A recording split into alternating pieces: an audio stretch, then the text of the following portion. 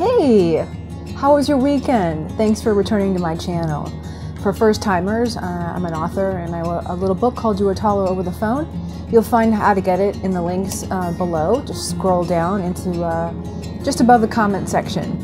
I can also be found on all platforms besides YouTube, including Telegram, so look for those links as well.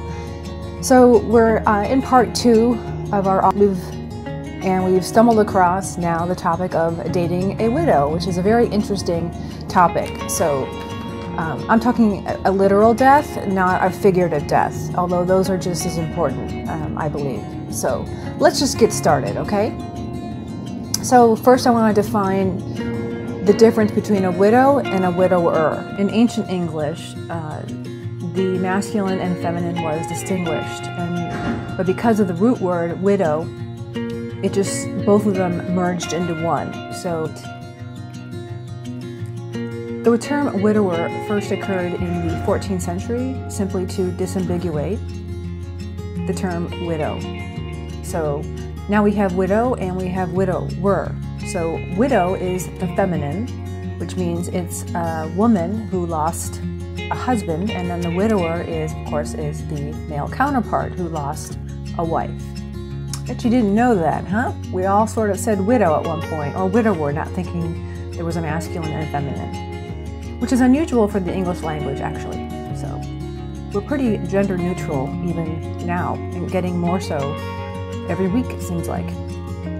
All right, first question. How long should a widow or widower wait until after their spouse has passed away? I say 1 year. We need 4 seasons. Now remember, there's no rules. So some may feel ready after 6 months, some may not feel ready until 5 years. But I say give it 1 year. Give it 365 days and 4 distinct seasons. Because look, the first year you got, it's all firsts. First birthday, first, wedding anniversary, right? First anniversary of maybe the accident or the date of death. First time you experience the anniversary of the funeral. All the first holidays, children's birthdays. Look, it all happens in the first year. Those first, and you get overwhelmed with firsts. And they're navigating through all those emotions, and it's just best that you don't get involved during that first. Okay, the seconds, look, that's a whole nother video, okay? Why is it so hard to date a widower or a widow? It's hard. Trust me, believe me, it has challenges. For one thing, it's a social awkwardness.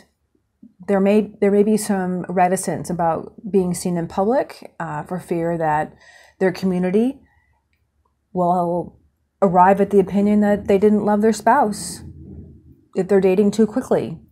So, I mean, there's all kinds of perceptions that people are concerned about, and that changes one's ability to relate in a normal fashion, free and clear. So look for those. So that brings me to the next topic, and that is the signs to look for that the widower or widow is serious about a new relationship.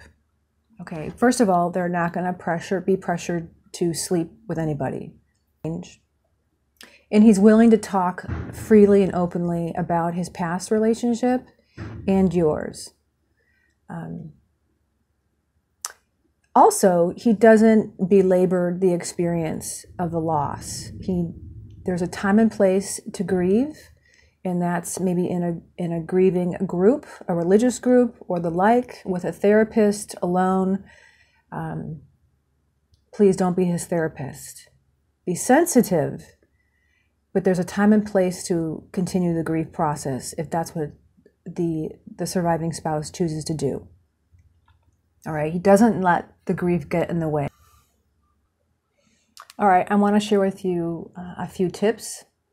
All right, when you're interested in someone who just experienced loss and they've gone through all 4 seasons and you're ready to go on dates 2, 3, and maybe even beyond. Number 1, there's actually literally 100 of them, but I just wanted to share with you the top 5, okay? Gather more information. find out how the spouse died. That's going to give you some idea of what you're getting into, okay? Look, we know it can go anywhere from cancer to murder, car accident. Also, know that not all grief is alike, all right? Make sure that they've gone through all 5 stages of the Kubler-Ross stages of grief, okay? Look that up, Kubler-Ross stages of grief. There's 5 stages. Actually, arguably, there's 6. The 6th one is actually re-engagement. Are they ready to get back into the lane, the life lane? It's really important that they've experienced all 5 stages of grief to some degree. They don't necessarily have to complete it, and a lot of times people go through those cycles many times, but know them and be aware of them. And know that the relationship, their prior marriage or commitment, really never goes away. It's in their brains, it's in their heart, it's probably in their DNA, it's in their children, never goes away. So be prepared to share that space with them, that spiritual space, and possibly physical space, because you know they're going to have a lot of mementos still around them. Photographs in their phone, pictures on the wall. Look, the list can go on and on and on. I want you to know some red flags as well.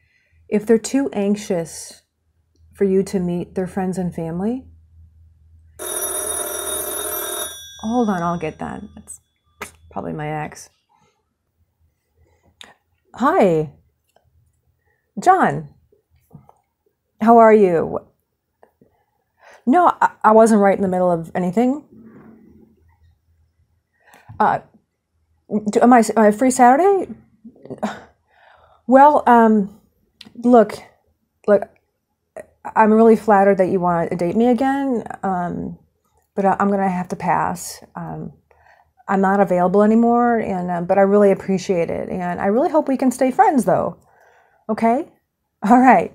You have a great day. Bye.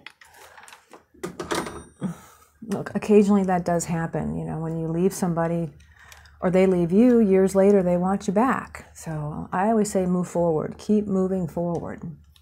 All right. Where were we? Okay. The red flags for dating a widower. If they want to get you in bed too quickly, back off, okay? You don't want them envisioning their spouse, you know, if they can't define what they want, if they're still living in vagueness, which is, like, there's no judgment there, it just means they're still in pain. Sometimes that means to disengage completely. No sight, no sound, no touch. All right, leave minor children out of it until there's a ring and a date. Please. Please, please, please, please. Family members, adult children, give it 6 months of exclusive dating. All right? 6 months, preferably a year for adult children, but 6 months for, you know, friends and maybe, you know, coworkers or whatever. So, okay, so the reason being is because if all your friends have known, and family, friends, family, coworkers, everyone in your life, if all they've known is your spouse, all right, it's in their heads too. And your relationship with them involves your spouse.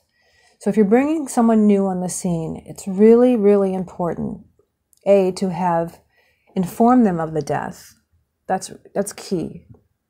Whoever is related to you, who's in your life to some degree, who has been in the last 5 years, please involve them with the grieving process, the funeral, inform them in a respectful way so they at least know, okay? The last thing you want to do is keep all of that hidden or withheld from key people in your life, which is typically family,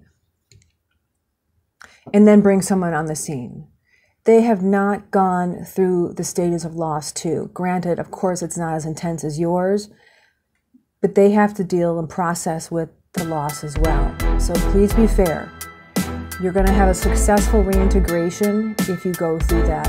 Be fill your garden, fill your backyard with all the beautiful things that you love to do and that makes your soul sing, okay? Even if it's just rejoicing and honoring them for a year. There's a lot of beauty in that. There really is. It's a very special time in your life, and don't speed it up. Let it take its own pace in its own time, and then reevaluate after 6 months. Say, hey, you know, how much longer do I want to grieve? Sometimes grieving is a choice, and a good therapist is going to help you out with that. Okay. Well, I'm going to leave it there. I don't want to make this video too long. Okay, so our next video is going to be dating someone with a drug addiction. We know how hard that is. That's going to be a short video, okay? Because it's kind of painful. You guys have a lovely day. Meanwhile, please do something loving for yourself.